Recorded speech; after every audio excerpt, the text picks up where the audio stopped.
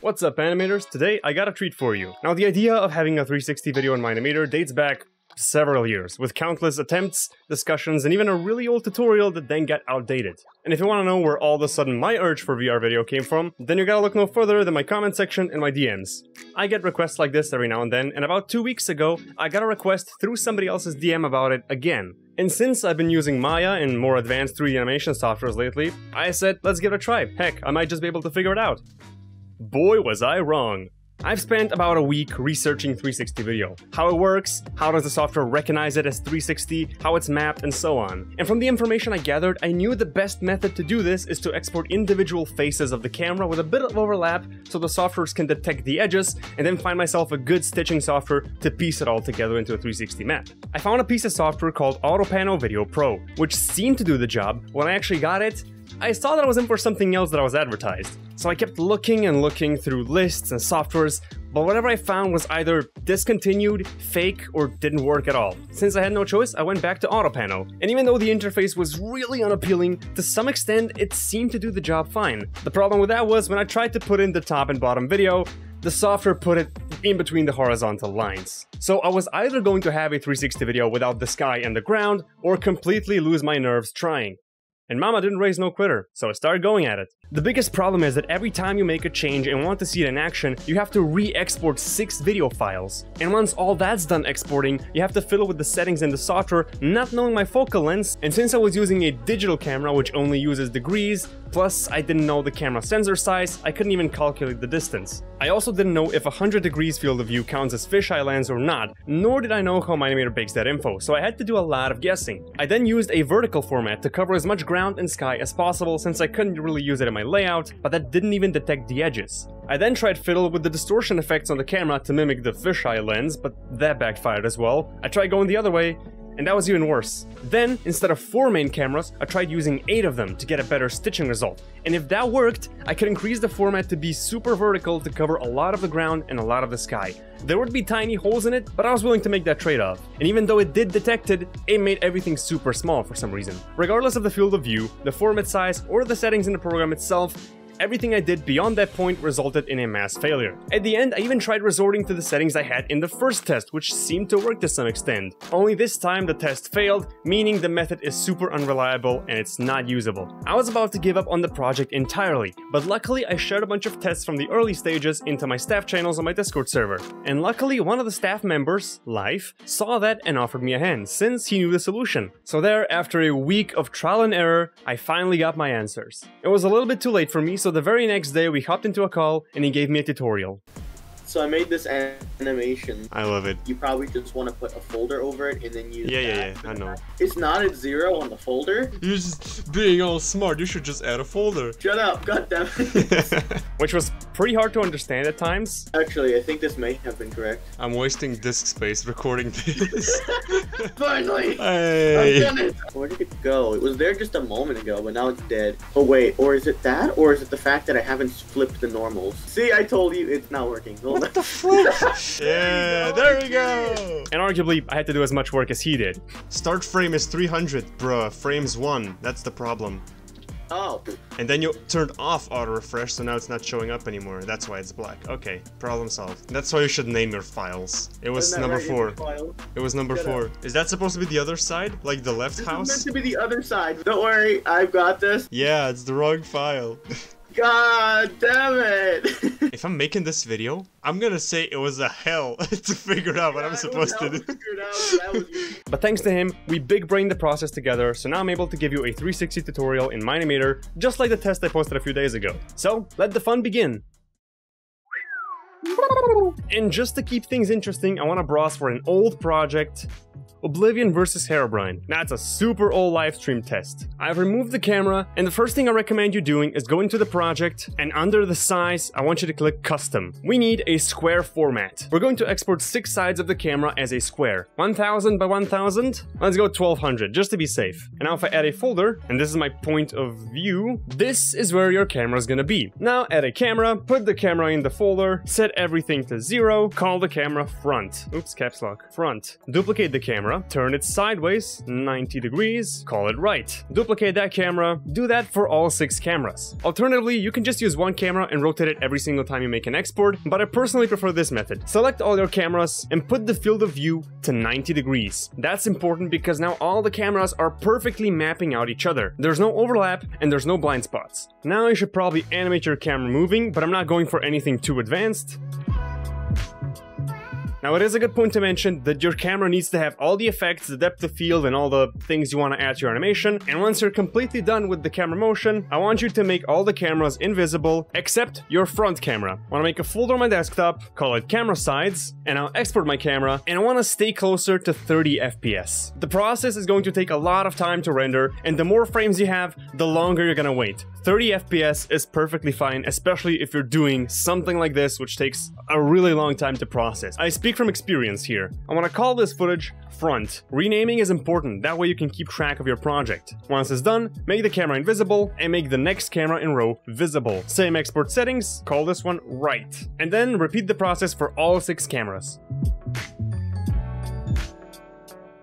Finally! I'm lucky I'm only exporting less than 3 seconds, and even this took a lot of time. Now what I want to do is delete auto panel, because that sucks. The method we're using, and I can't believe I'm saying this, it's Blender. I can't believe the day has come, but yes, we're gonna use Blender to map out our textures into 360 video. It's also good because Blender is free and all of you can afford it. I'll put the download link of Blender in the description below. No, that doesn't mean I'm doing Blender. This is an exception. What you need to know is you can rotate around using the middle mouse click, and I'll talk you through everything else you need to know. But for now, I want you to delete this light, and I want you to click on the camera and press the letter N. You don't need to know anything about Blender, you can just follow my steps and it's going to work. Now in the location, I want you to change all of that to 0, and in rotation, I want you to put X on 90 and the rest on 0. The camera is now inside your cube, and now what we're gonna do is we're going to assign all the textures from your cameras in Mine Imator into each face of the cube, and for that, we need to separate our cube model. Press Tab to enter edit mode, and now up here, click on the face. Now select one face, and then right click, separate, selection. This face is now separate from the rest of the cube. I want you to do this for all of the faces. Select, separate, selection. And although they're all separate, I want to do it for the bottom as well, just to play it safe. And I'll press Tab to exit the edit mode. Now select the front face and click this icon down here. This stands for materials. I want you to double click this and call it front. This material will be using the front texture. Now put your mouse cursor in the far edge here and drag it out right. This will open up the second window. We're gonna need this because we're gonna use this window here as shading.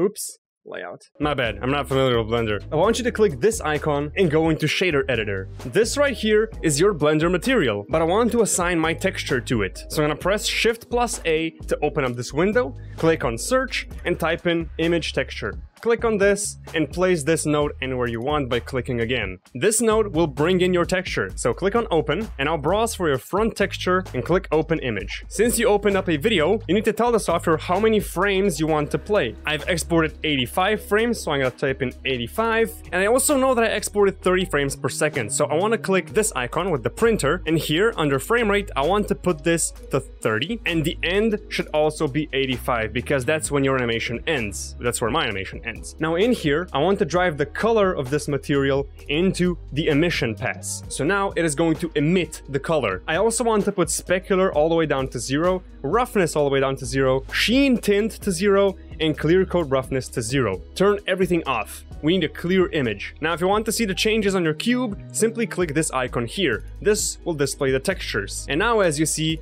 it's a little bit messed up. So let's go to UV editing, click this again, select the front face, and as you see, this is what your texture looks like. It's overlapping the face by a lot, so I want to right click on this, go to UV unwrap face, unwrap. That should put the texture across the entire face. Now let's go back to layout, and I want to select the right face of the cube. But now what's funny is that left and right are switched for whatever reason. Now, still having the material tab selected, I want to add a new material, click new again, because that's how it works, call this material left, because left and right are switched. Even though this is my right one, I want to call it left. And now select the front and delete it by clicking on this minus icon. So now this face has the left material assigned to it. And from then, we edit the material. Once again, Shift+A, click the search icon, type in image texture, place down the node, open your file, browse for the left texture, type in 85 frames, put the color into emission, and reduce all the other aspects. Now the video is not mapped properly, so let's go to UV editing, select your face,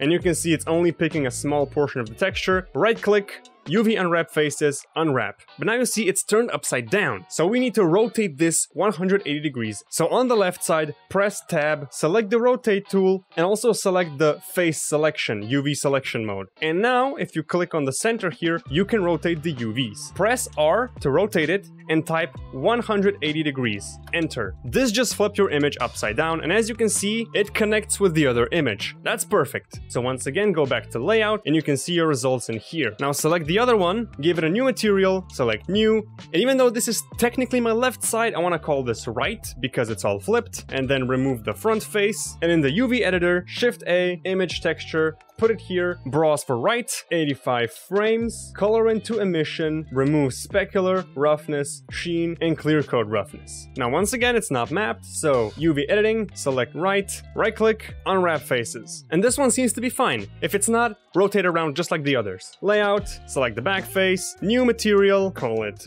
back, remove the front, Shift+A, search, image texture, browse for your back, 85 frames, color into emission, and remove all the other attributes. Once again, it's not mapped. UV editing, select the back face, right click, UV unwrap, unwrap, and it's turned upside down again. Select this circle, press R, type in 180, enter, it should fix it. Go back to layout. I am not entirely sure if this is turned correctly or not, because the sand texture is a little bit confusing. So when you'll be doing your 360 video, make sure you're not as close to the ground as I was this time, because I have absolutely no idea if this is properly turned or not. You're gonna make sure your videos are. Go back to layout. In the render properties up here, select your render engine to be cycles. And now a very important thing, put the render and viewport all the way down. It goes 1 and 0. That is going to save a ton of time with all the rendering and stuff, because you just want the preview image. You don't want any extra noise correction or stuff like that, so you want to turn all this off to save a lot of time on the render. Now select the camera, and going to the camera settings down here, type of the camera needs to be panoramic, and the panorama type needs to be equirectangular. Now if you want to see how your render works, you need to press 0 on your numpad and turn on the shading options here. Okay, not the best. Press 0 again to jump out of that mode, and now click on the printer option again. Your current resolution is full HD. I want to take this percentage and put it up to 200. I do not recommend you going any higher than 200, because my computer is pretty good and it took me 5 hours last time to export all that, so don't go beyond 200. I went for 300 and I waited a long time. 200 is fine. Now under file format, I want you to select FFmpeg video. You are exporting a video file and this is compressed, so it's not going to be as intense on your PC. I also want you to select the output, and I want to export it to my camera sides full_video. Video. Accept. And now the encoding options down here, I want you to put the container on MPEG 4. Yet again, another compression encoder. I'm doing you a favor. And now under output quality, I want you to put in high quality. Now if I jump back into my render by pressing 0 on my numpad, turn on this mode, and I don't see what's up with the image now. One sec. And one super important thing I forgot to mention, when you select your face, go into the material, or you can do it up here, the base color of all the materials needs to be set to black. So if I go and do that real quick, you can see the image is already getting a lot more clear. I really should have said that sooner. So now if I hop in my render view and select the shaded option, you can see this is your 360 video. This is what you'll be exporting. If I hop out real quick, if I do a double check, this is full HD, this is 200, my end frame is correct, frame rate also correct, exporting correct, FFmpeg, MPEG 4, H.264, high quality, everything is good. So to export this video, go ahead to render and click render animation. Zoom out to see what you're exporting, and now you can grab yourself a sandwich, because this usually takes a lot of time. And as you can see, we're getting this line here. That means the bottom face was not turned in the correct way. So I sat down through the render, watched the computer process every little bit of the image frame by frame as I was constructing my video. It's a very interesting process to watch, but we're not entirely done yet. There's one more step we need to do to make this video truly 360 degrees. So even though it took all my render settings down, it still took 22 minutes for the render, and my PC is pretty good. So be careful when you fiddle with the settings, cause you might as well age on that chair. For now though, let's take a look at what we have. The video seems warped and that is fine, and everything seems to be working fine except this little square at the bottom that I didn't see in Blender. I could have just moved forward to see this frame and align it here, but what matters is you guys know how to fix it. This is just a tutorial, I'm gonna leave it like this, but if you upload this file to YouTube, it's just going to be a flat square. If you really want to make a 360, there's one more thing you gotta do, and that is where Spatial Media Metadata Injector comes into play. It is a wonderful piece of software, it is completely free, and the link is in the description down below. You download it, put it on your desktop, and all you do is simply run it. That will give you a little window pop up. From then you click open and browse for your full video here, open it up. It's gonna say my video is spherical 360, and just click inject metadata. It's going to automatically add the underscore injected tag. Leave the name as it is or it won't work. Simply click save, and that's it. You can close everything up, and this injected video is now your finished 360 Mine Imator video. If you open it up, Windows automatically detects it, and you can already preview it, see what it looks like, and from here you can post it on YouTube, and that is it. One thing though, you do have to animate a 360-degree angle. For example, in my animation, as the camera was looking at Herobrine, Oblivion was standing completely still, but in 360, you can see all of that. So if you're doing a 360 video, you have to animate the entire 360 field of view. It also takes a little bit longer to render, but in the end, it is all worth it. And that is how I make 360 video in Mine Imator. Now, if you like this video, please show your support by dropping a like on this video because it does help out the channel a lot. You can also come back anytime to watch this video as a tutorial if you forget how it's done. And if you make something cool, please show me. I want to see it. Now, thanks for watching. I hope this video was helpful. Until next time, stay sharp.